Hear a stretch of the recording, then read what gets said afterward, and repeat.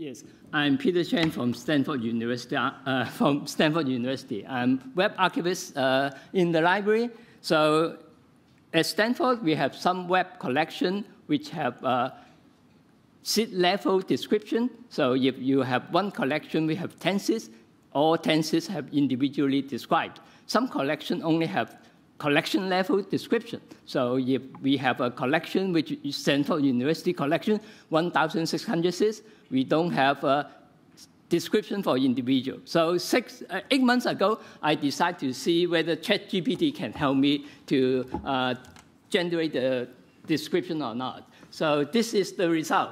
So I use a collection from UNT. They have a collection of 2,000 government websites, and then with human described metadata. So I use 100 of them and then ask GPT to generate the description. So you can see the title is 90% good and etc.